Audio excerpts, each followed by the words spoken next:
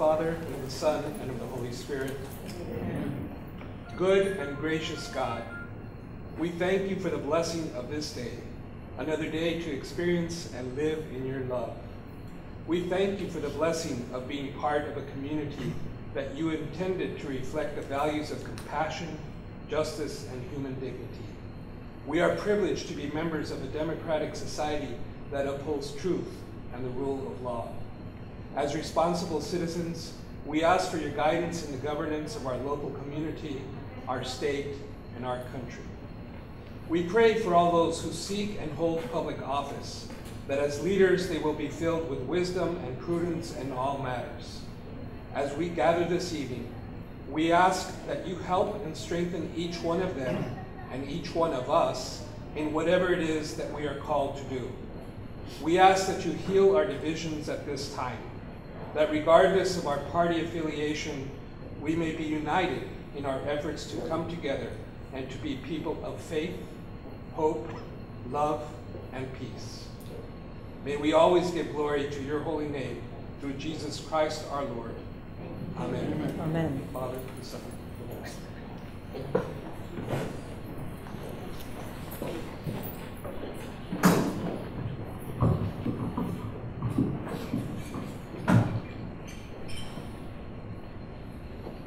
Pledge allegiance to the flag of the United States of America and to the republic for which it stands, one nation, under God, indivisible, with liberty and justice for all. Thank you. You may be seated. Hector, can you hear me back there? Everybody okay? Everybody? Okay. On behalf of Father Carlos Davalos, welcome to Our Lady of Guadalupe Catholic Church and to Helotes, Texas. Hopefully you didn't have too much trouble locating our place. I'm sure you'll agree it was a pretty enjoyable drive getting out of here, depending on the traffic. I'd like to take this opportunity to thank our distinguished guests for their participation and for you, the audience, for your attendance this evening. I would also like to recognize some of our fellow institutions that are present, in particular the Bread for the World organization that is co-hosting this event. Before we begin, I would like to start by going over a few housekeeping guidelines. For candidates, this is an accountability session and not a debate, nor a free-for-all. I'm asking that everybody please refrain from the use of any negative remarks and/or personal attacks to fellow candidates. The process is relatively simple.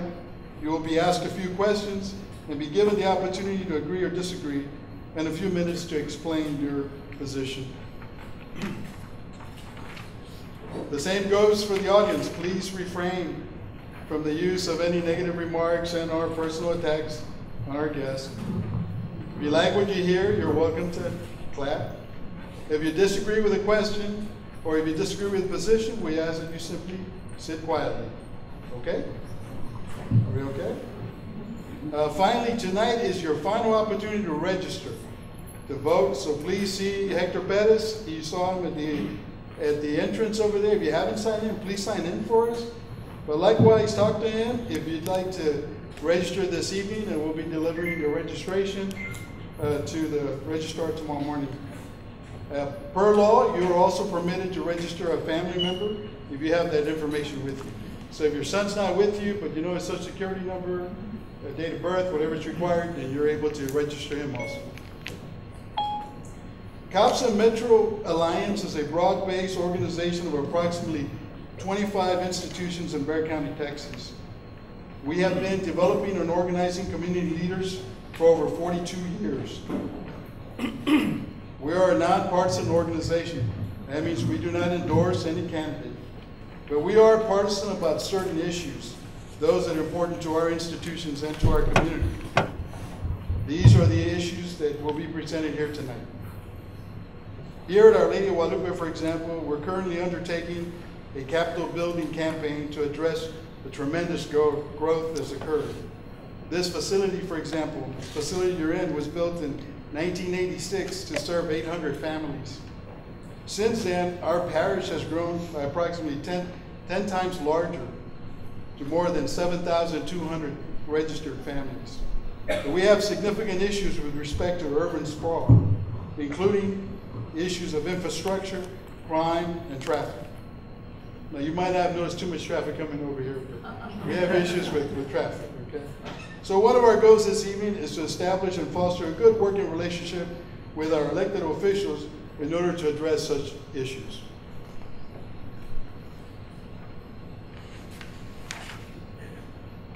At this time, I would like to introduce Mercedes Briscoe, who will be sharing a short story and opening our discussion with our candidates for State Representative District 117.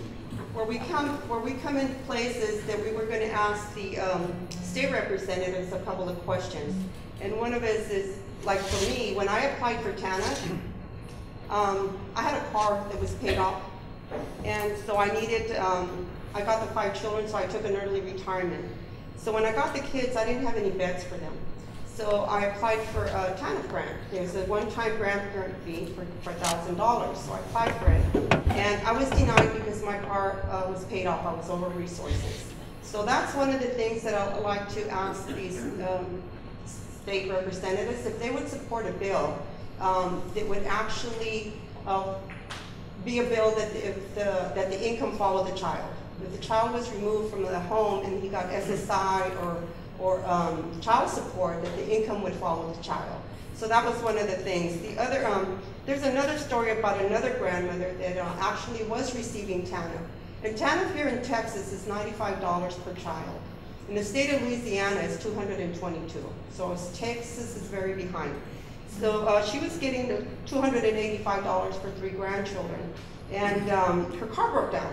So she had to get Dad and go get another car. So when her recertification came, she was also denied because now she was over resources.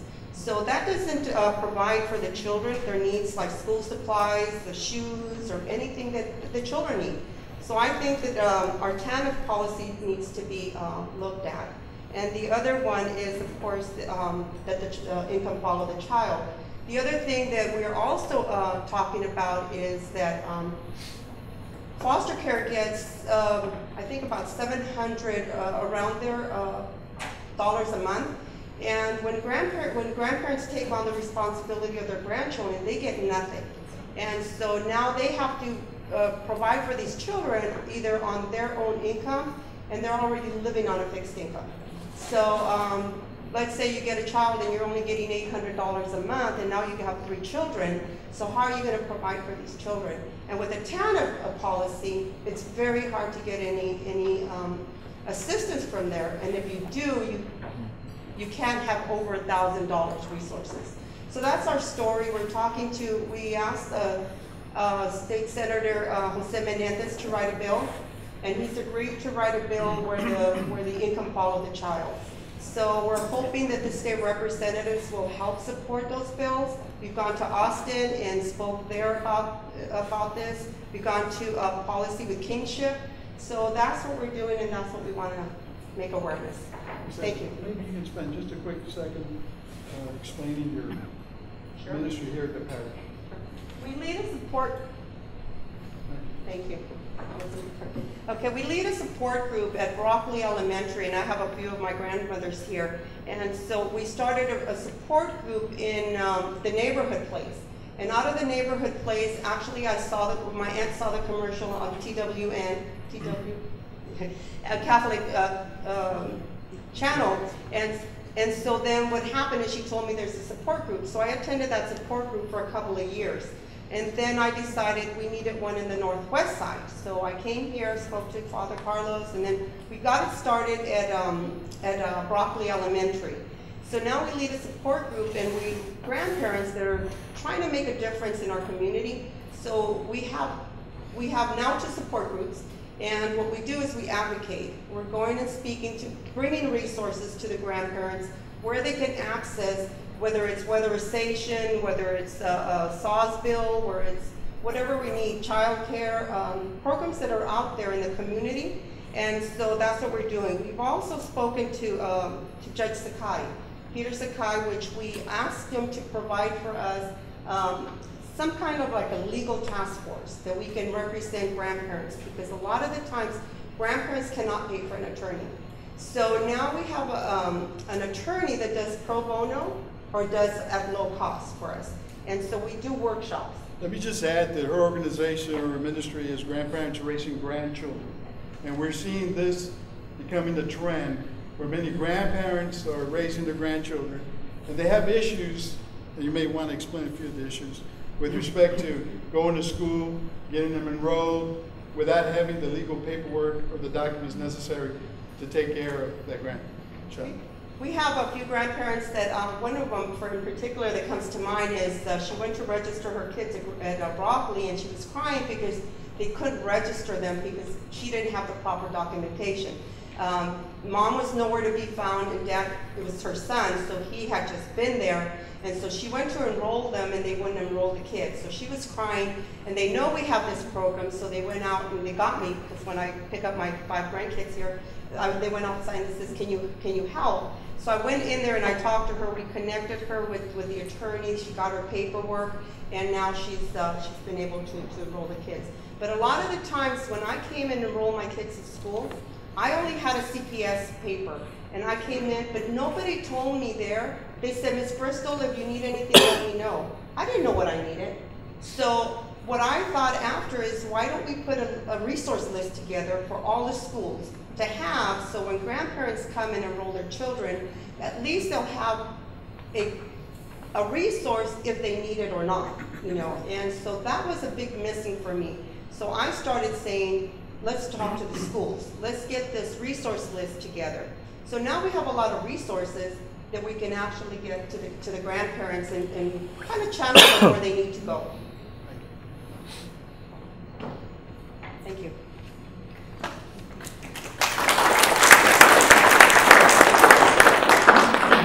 So Hobson Metro is made up of 35 churches, schools, and unions, and some of them are here today. St. Francis of Assisi, First Unitarian Universalist, St. Timothy, University Presbyterian, Our Lady of Guadalupe West Side, Sisters of the Holy Spirit, St. Bridget, and any others. So COPS Metro is also part of a statewide network of 10 other community organizations.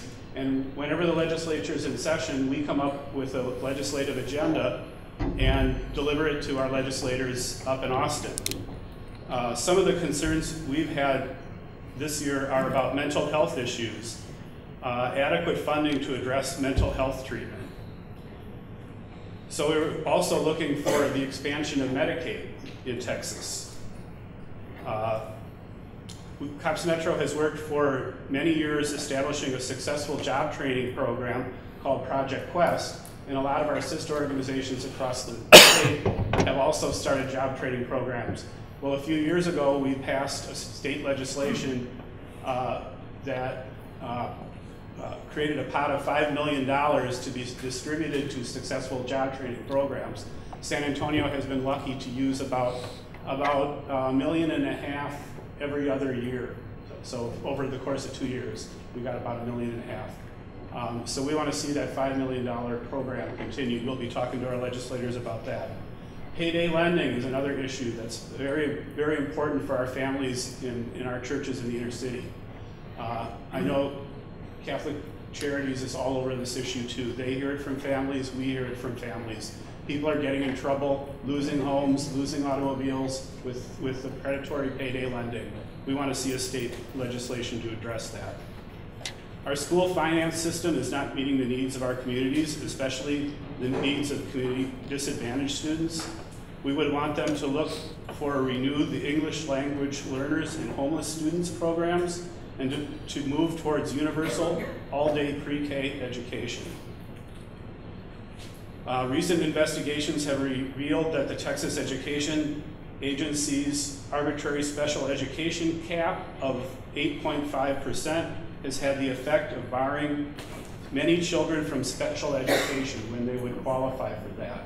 We want to see that cap removed. We support legislation to cover the cost of SAT and ACT class testing for high school students. Instead of putting the burden of testing on the student, we think the state should support that in order to support the ambitions of many folks wanting to go on to college. And then the last one, our elected state officials have made it clear that they oppose federal mandates that come down from Washington overriding state laws or guidelines. We would want them, if elected, to work to stop efforts by the state to preempt city and county ordinances that rein in payday and auto title lending abuses and other local ordinances that local officials have enacted to protect us, the citizens in the city and the county. So we would want them to stop efforts to limit how much revenue cities and counties can raise to pay for services that we deem necessary. So that's an overview of our legislative statewide agenda. We will be asking the candidates that we invited tonight, and if you left your email address, we'll try to get out a little checklist of how they answered those questions when they meet with us privately. Thank you.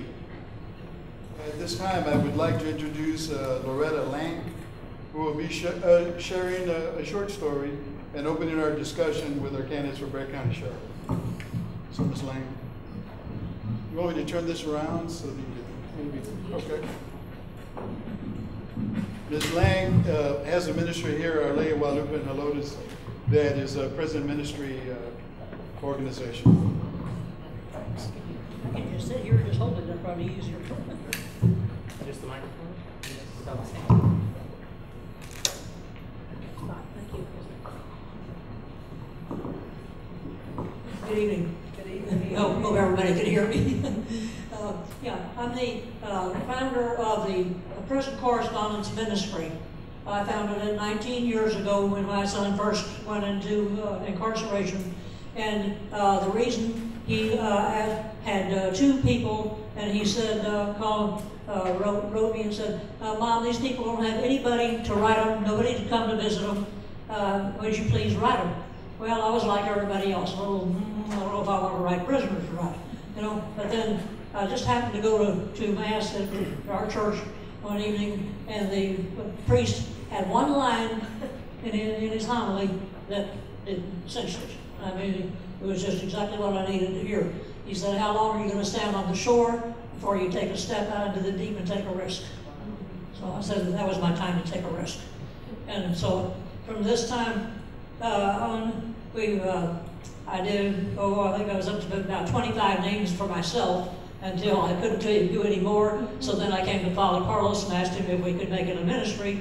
He said yes. And so we started with 4 of us. I got 3 more ladies and myself. We started with 4 of us. And now we have 104 ministers, and we have over 500 men. The count right now is, we have 523 men, 222 are assigned. That means have somebody that writes to them. 303 are on the waiting list.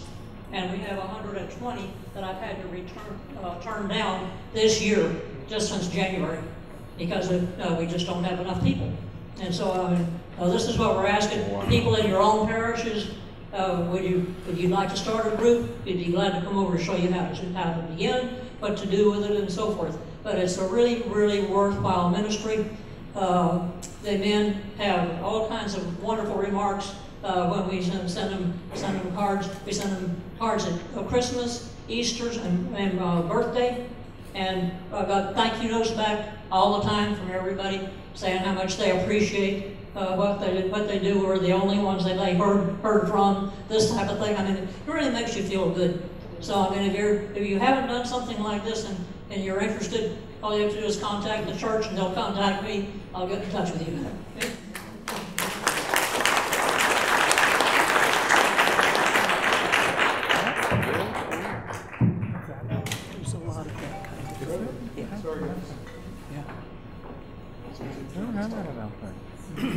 At this time, I will invite Ms. Edna Hinojosa, I'm sorry, it's Edna Molina, to cover the questions for our elected officials. Thank you, Steve. Now, what's your last name? Thank you. Katie Gonzalez is going to mark yes or no, because the questions that I'm going to ask to the sheriff's candidates are going to be mostly answered with just a yes or no.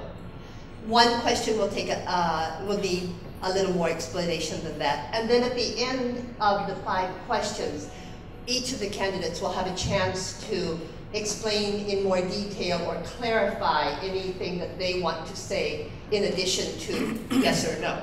Okay, so we'll start, and I'll start with Mr. Salazar for the first question, and then Ms. Pamerleau will be answering, and then we'll go on to the second question. So, our member institutions have been diligently working on living wages for city and county employees. Our community is concerned that the use of mandatory overtime and the low morale may adversely affect the care that the inmates are receiving. So, if elected, will you support higher wages for officers and budget for hiring more officers to address the needs of the inmates? Yes. Yes. And Ms. Pamerleau? Yes. Number 2, our community has concerns about the suicides that have occurred at the jail and the use of deadly force used against people with mental issues. If elected, will you support training for officers to help them recognize and diffuse a situation when dealing with an individual with mental issues? Ms. Pamerleau? Yes. Mr. Salazar? Yes. This question will require more than just a yes or no, a short explanation of their answer. So, what will you do to expedite the backlog of inmates waiting for their court hearing? As we understand it now, there's quite a huge backlog and a long wait for their court hearing. So what would you do to expedite that backlog and make it better? Mr. Salazar? I would be interested in exploring alternate. There's a mic right there. Okay. I would certainly be interested in exploring alternate forms of pretrial release, be it through ankle monitors or through the adult probation. Additionally, I would also be interested in exploring, along with the DA's office, taking public input on things such as cite and release on certain misdemeanor offenses that are nonviolent in nature. Thank you. Ms. Pamerleau? Sheriff Pamerleau. As much as I would like to be able to direct specific actions in the case of moving cases through the court system, that role falls under the courts, the district attorney, and Mike Lazito, who is the Director of Judicial Services for the county. And in fact, Mike Lazito keeps a scorecard, so to speak, on how each of the 60+ judges is doing their job and moving cases through the court system. In terms of pretrial release, we stand out across the nation. 10 years ago, the jail was busting at the seams and was close to being under a federal consent decree. And over the last 10 years, the population of Bexar County has gone up by 25%. At the same time, because of those pretrial release programs, our jail population has been reduced by 20%, and we continue focusing on jail diversion programs so that individuals don't get caught up in the criminal justice system while they are waiting on trial. Okay, our particular interest was also those particular inmates who have mental issues. Yes, So, and to that, we instituted an additional assessment of mental health situation about almost 2 years ago. About a year and a half ago, because 40% of those who are arrested in the county never came to jail because they bonded out. But those 40% of those arrested in Bexar County, unless they were symptomatic of mental health issues, we never knew whether or not they had mental health mental illness issues. And since that time, and the county has already put in a public defender for the sole purpose of representing those with mental illness, determined at point of arrest, who are indigent, and who request counsel so that we can divert them to treatment in the community as opposed to coming to jail. Okay, thank you. And that already will identify close to 3,500 individuals who need treatment as opposed to coming to jail. Thank you. If you want to comment later on that. Mr. Salazar? On the mental health? Yes. While I applaud the current program of asking the questions at the booking process, I believe that it needs to become a little more proactive further into the process.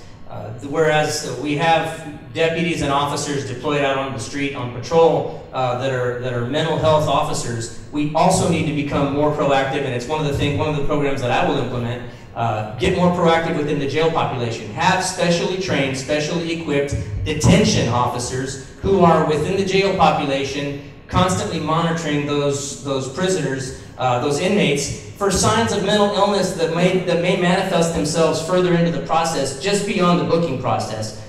2 weeks, 2 months, 6 months into their stay, the wheels may be coming off on somebody's life, and if we're not getting proactive enough, we're going to see suicides such as what we've seen this past summer. Okay, thank you.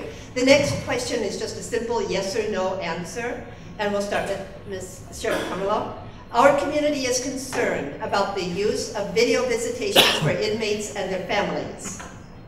If elected, will you return to a more personalized and humane visitation policy rather than strictly by video? Yes. And Mr. Salazar? Yes. And the last question, we'll start with Mr. Salazar. As a community, we agree with Pope Francis that we should be building bridges rather than walls. The city of San Antonio has a policy that they will accept various forms of ID to avoid unnecessary arrests of immigrants who are stopped for simple traffic violations. If elected, will you adopt and support this policy in the county? SAPD Procedure 506, Yes. I helped write it, yes. Yes. I would bring it or in. no? Yes or no? Yes. Yes.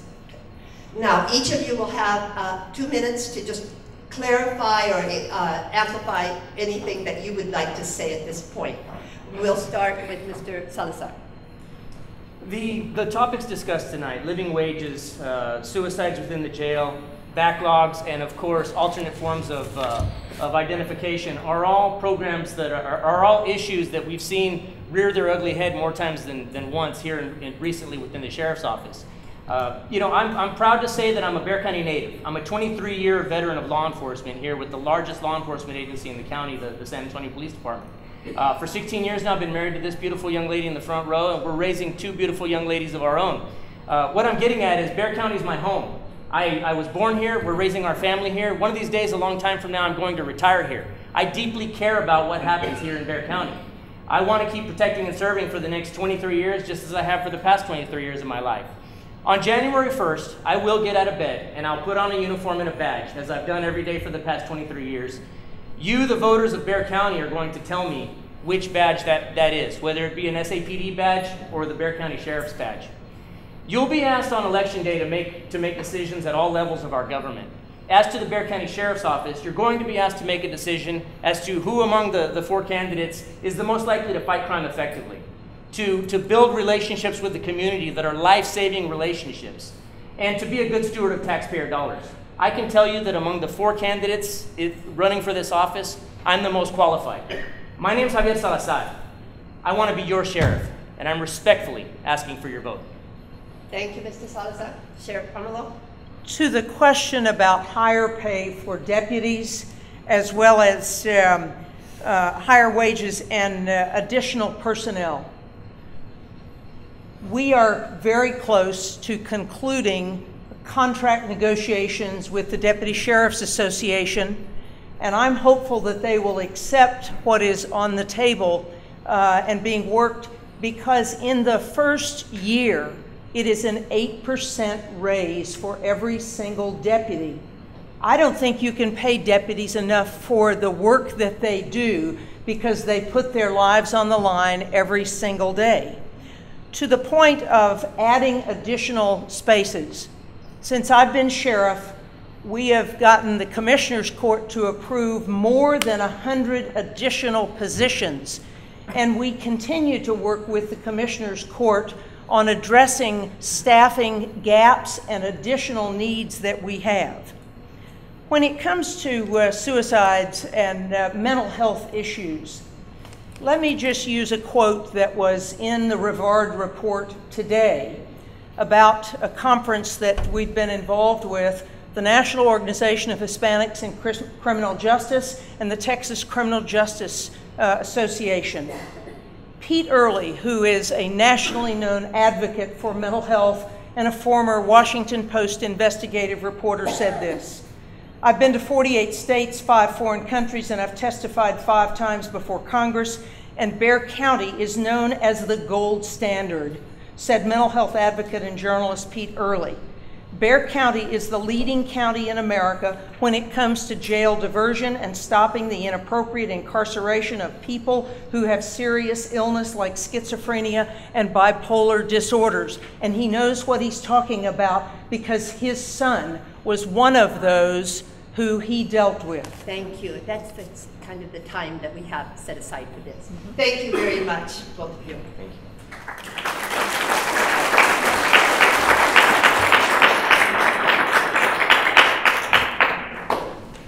I'd like just to make a quick remark regarding what we just discussed. Part of the work that we've done at Cops and Metro is to work for living wages, because it is our position, and we feel that people that depend on taxpayer money or use taxpayer money, whether the city or the county government, should not be promoting wages that are below. Obviously, you know, it's about, the breakdown is about $14 here in San Antonio. That would be the living wage. If you're making under $14 an hour, then you're going to be entitled to certain federal programs, whether food stamps or whatnot. So our goal has been to work with the city and county to get that to a living wage so that they don't have to turn around and dip twice, first for a salary and then to the government for additional assistance.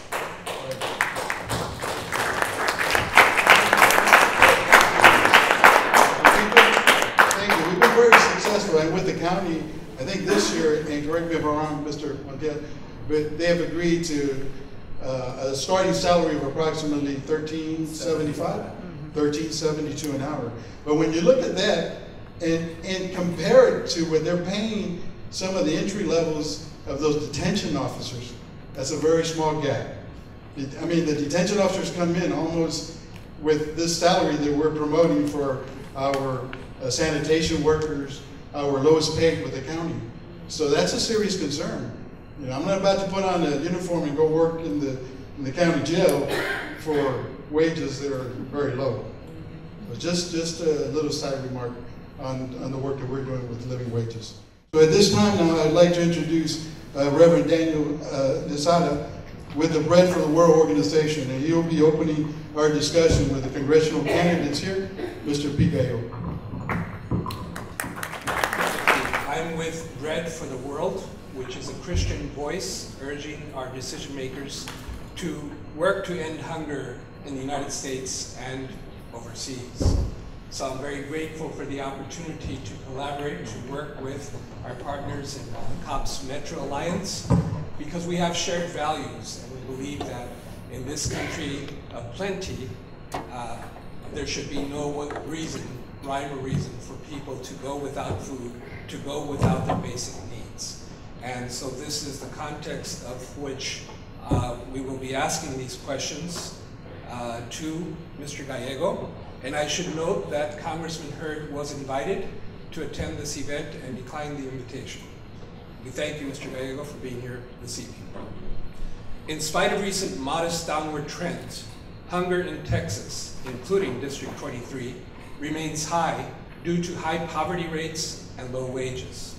Many Americans, including 1 in 4 military families, receive SNAP, which is formerly called food stamps.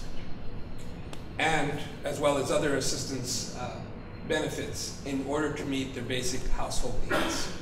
Bread for the World has outlined policy strategies that would effectively eliminate hunger, including creating jobs and raising the federal minimum wage, ensuring access to nutrition, healthcare, and other needs, as well as strengthening the safety net, among others. If elected, would you commit to support legislation that would address the root causes of hunger and work to eliminate hunger across the board by 2030? Absolutely, I would. Childhood hunger in Texas is particularly high, with 1 in 4 children classified as hungry. Current legislation for funding of child nutrition reauthorization, which includes programs such as the school lunch program, the breakfast program, the summer feeding program, is currently being considered by Congress and includes the possibility of doing this through block grants to states, which would likely lessen the effective impact on these feeding programs. Do you support full funding of child nutrition reauthorization and oppose the block grant system as a means of doing this? Block grants would be a terrible system. I absolutely would support full funding.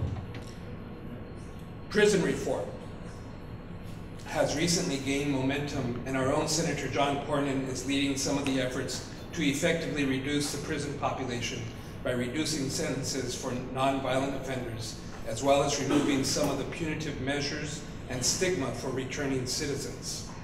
This also strengthens families by allowing for a household provider to be productive in earning wages to support meeting basic needs. Do you support sentencing reform legislation at the federal level? Yes, I do. We are all aware of the ongoing need for immigration reform for what many consider to be a broken system.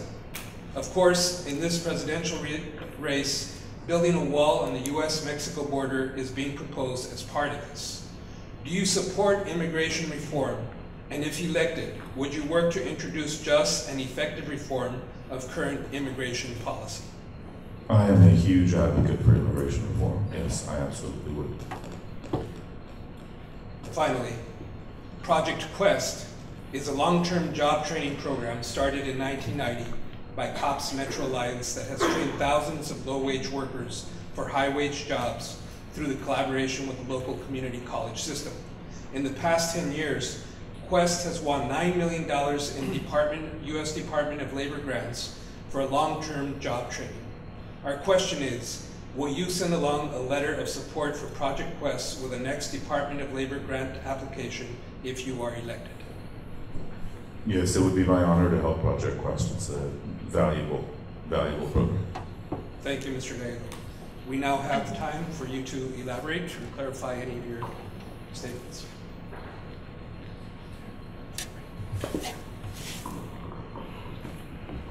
Can y'all hear me if I don't use that? Okay. Well, it is my pleasure to be here. I think the goals that we've outlined tonight, that we've talked about, are all so worthwhile. There's nothing more important than making sure that our families are okay. Whether it's a living wage, whether it's taking care of our grandkids or our kids, all of these things are supremely important. And we have a lot of work to do because Texas can be so much better. Much of what is patterned in Texas, whether sometimes the state law is patterned on the federal law, sometimes the federal law is patterned on the state law, but the truth is that we've got to get to a point where we can talk to each other and we can work through issues. And one of the things that I admire so much about this organization and its sister organizations is that you can have those conversations in a nonpartisan setting and move us forward. So I look forward to working with all of you. If God gives me the opportunity to be the member of Congress from this area. But I will tell you that the work is incredibly important, and I so respect and so admire all of you who are here tonight to help make our state and our country a much better place for all of us.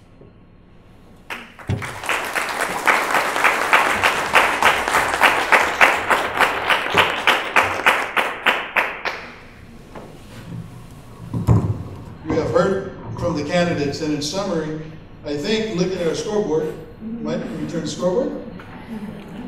I think all of them have agreed to work with the agenda presented here this evening. So thank you. In summary, I would just like to ask each of our candidates one final question.